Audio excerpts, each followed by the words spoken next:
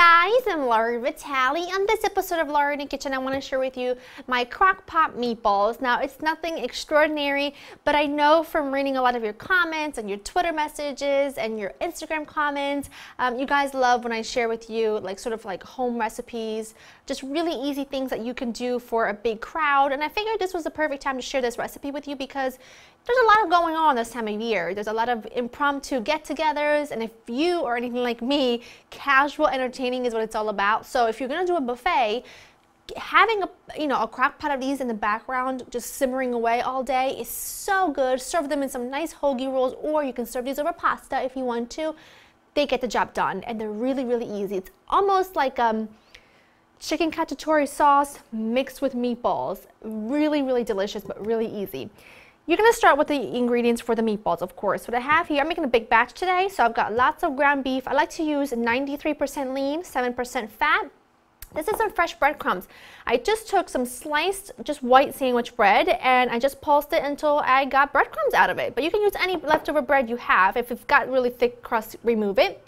Small onion and a couple cloves of garlic, couple of eggs. I've got some fennel seeds here, salt and pepper, and this is my homemade Italian seasoning blend. You can use any Italian seasoning you want, but if you have my book, then you know my recipe for it. I always like to have big containers of it on hand because it's fabulous.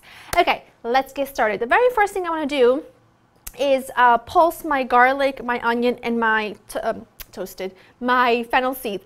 You don't have to use fennel seeds, but this is almost like an homage to sausage because sometimes I like to put sausage in my meatballs, but I don't always have it on hand. So if I add a little bit of fennel seeds to it, it gives you that flavor that sausage would. Do you know what I mean? But you don't have to use it if you don't want to. But I'm gonna add all three things to my little mini chop.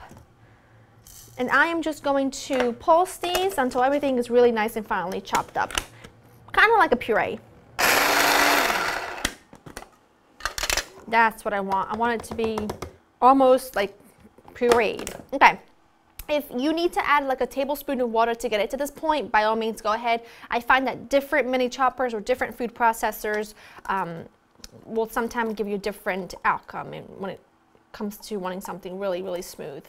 But that is exactly what I want. Now, I'm not adding any milk or anything to this because first of all, I'm using fresh breadcrumbs. Second of all, I pureed that onion, so this is really wet. And third of all, I don't want these to be too wet because they need to, hold together in the slow cooker. Now it's really simple. Now I'm just going to just add everything in.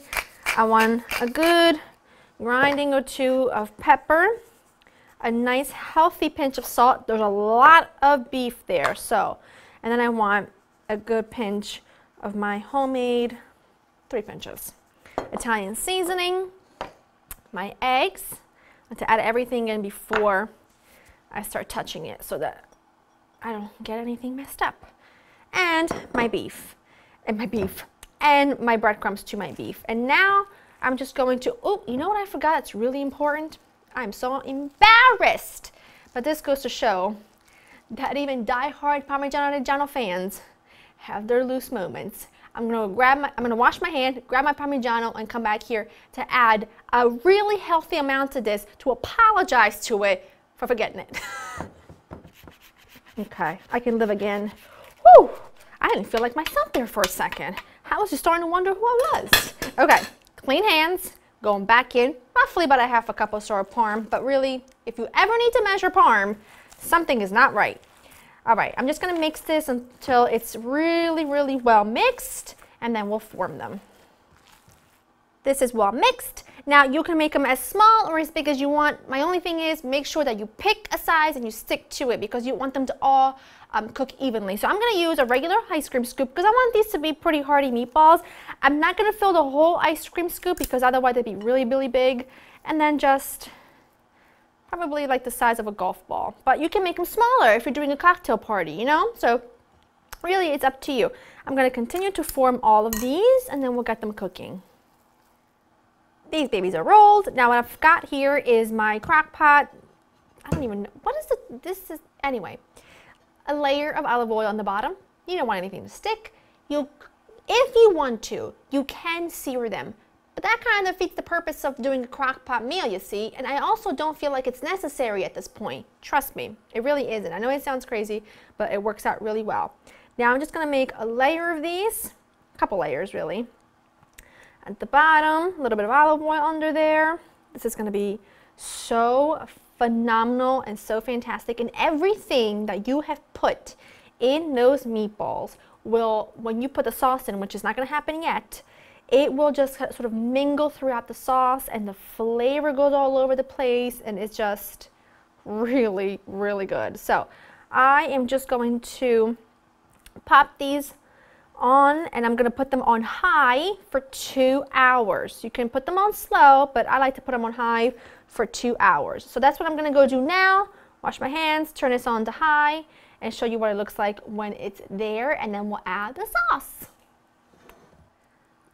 Okay, my meatballs look good. They had 2 hours on high. Don't mix them yet, because there's some in there that are not fully cooked yet, so they're not holding their shape. You don't want to mess them up. Now what we're going to do is put everything else in. Really easy and really simple. Tomato puree. Get that going in there. Okay? All right. Now I've got some crushed tomatoes. This has got basil in it already. Excellent. A little bit of red wine. Don't want to put red wine? By all means, leave it out. But I like it. Then I've got bell peppers, garlic, mushrooms, and onions. Add that all in there. Trust me, it is going to work out better than okay. A healthy pinch of my Italian seasoning blend. My Italian seasoning blend doesn't have salt in it, so I can put as much as I want without fearing that my food's going to be too salty. Salt and pepper. And a few leaves of fresh basil. I like to tear it in half and then add more at the very end for some freshness. Now, you're not going to be successful at the beginning, because you don't want to stir everything up. You don't want to disturb those meatballs just yet. Just sort of do what I'm doing right now, which is kind of just mushing them around like that. Put the lid back on and put it back in for 2.5 hours on high, 2.5 to 3 hours on high, or about 4 to 5 hours on low. So I'm going to get these going, and I'll show you what they look like when they're done. Ah, it's heavy. Look at this. I mean, just look. Okay, fantastic. Once I put the sauce in, I let this go for about 2 hours and 45 minutes. Smells outrageous. In an hour after you add the sauce, you can start giving them a stir, because at that point the meatballs will be pretty firm and everything will have warmed up, so it's easier to mix things around. Oh, they smell so good. Adjust the seasoning to taste, a little salt, a little pepper, whatever you want, some additional fresh basil. You can serve these in a hoagie roll. You can serve these over pasta. You can serve this over polenta. You can serve it over rice. You can serve it over whatever your heart desires. If you don't want as much sauce, by all means, just use the tomato sauce. Don't use the crushed tomatoes as well. But for me, let the meatballs all go, but you'll have leftover sauce to put in the freezer. To me, that's extremely valuable. I love having sauces in the freezer. Doesn't have to have the meatballs in it. Once meatballs are gone and there's still leftover sauce, I mean, I live for that. Think about it. On a weeknight, you're never more than 10 minutes away from throwing out some sauce in a small saucepan and boiling some pasta. I mean, that's what everybody wants, right? Your meatball is really nice and firm. Smells outrageous. It smells like a mixture of sausage and chicken cacciatore all in one. I'm gonna have a little, that sauce is really lovely and rich. You can really smell the fennel. But I didn't put very much in there. I only had a 1/4 teaspoon, but it's definitely giving me that right sort of scent.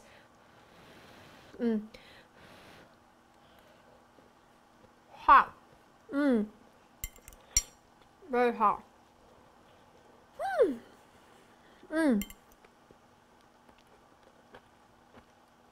That is phenomenal. That sauce, I just want to eat it with a spoon. Spoon that over pasta, over rice, over mashed potatoes even. I know it sounds crazy, but it works. Over polenta. Amazing. A big thing of that, keep it on warm the entire night, and people can make sandwiches as sandwiches.